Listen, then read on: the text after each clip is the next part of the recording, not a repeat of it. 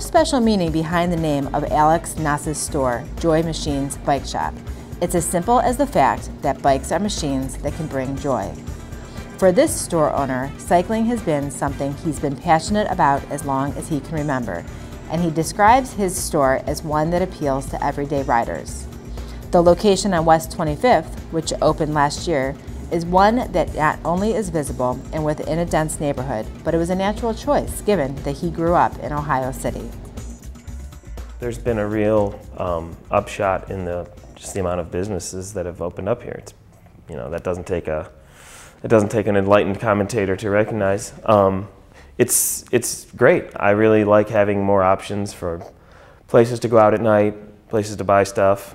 I think it's really promising because it shows that it's a healthy urban neighborhood, and I just hope the momentum can continue because this is my home and I want to see it do well.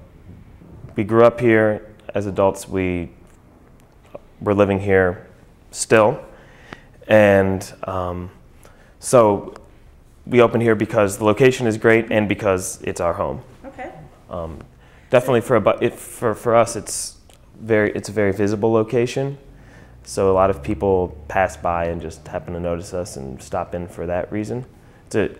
It's much easier to get the word out when you're in such a high trafficked location.